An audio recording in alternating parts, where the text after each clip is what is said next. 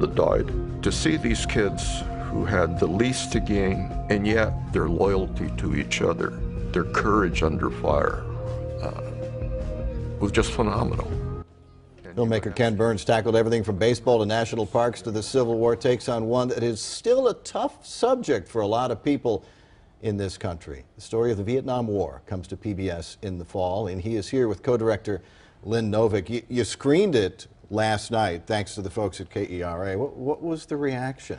There's a kind of palpable feeling everywhere we screen it, of this sort of sense, you know, this is, as one of our veterans, a Marine, says in the film, it's like we don't talk about Vietnam. It's like living in a family with an alcoholic father. Shh, we don't talk about that. And all of the divisions that we experience today politically, this sort of red state, blue state divide, the inability to have a civil discourse, this sense that I'm right and you're wrong, or vice versa, all of it had its seeds in Vietnam. So Lynn and I decided and we spent the last 10 years, what if we could unpack the story and make room for everybody's points of view?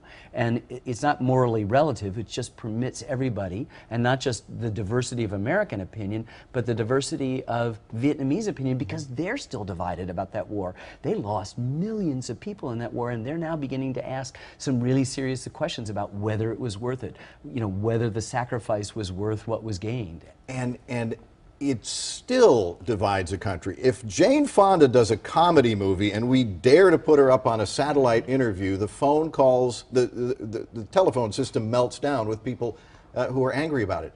And yet John McCain, who was tortured in North Vietnam, has forgiveness in his heart. Yeah, well, I think you're touching on the point is this is still a raw nerve for our country. It's sort of unfinished business. We've never really been able to talk about it, like Ken was saying. It's very painful, largely because we lost, because our mission there was confusing and complicated.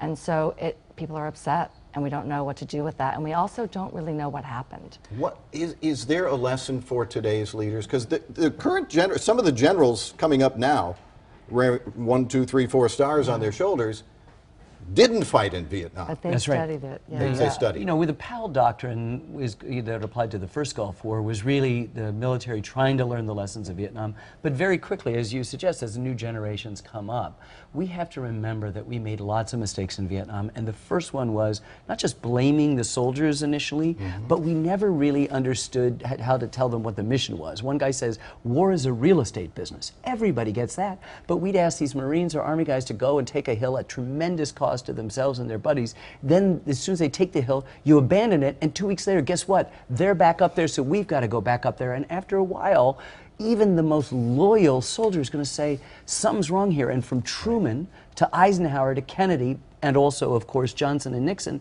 people are making decisions about this war based on domestic political considerations, i.e., will I get reelected? Instead of what's the best policy? What are we doing here? Is the national interest involved? And so when you begin to make decisions, they're a little bit skewed by that. And you know, we're equal opportunity critics here in this. You know, we're umpires calling balls and strikes. We have no political agenda that we wish to advance. We wish to say, there is bravery and courage in every aspect of this, and it has been forgotten. And the way to get back to having a real conversation, a courageous conversation about what happened and the decisions, is A, to learn, as Lynn said, about all the new stuff we've learned, but also to begin to listen to each other rather than yell at each other. That is the lesson for the ages, and it comes to PBS stations, including KERA, in the fall. Thank you both. We have a link with more information to the show The Vietnam War coming up this fall on PBS.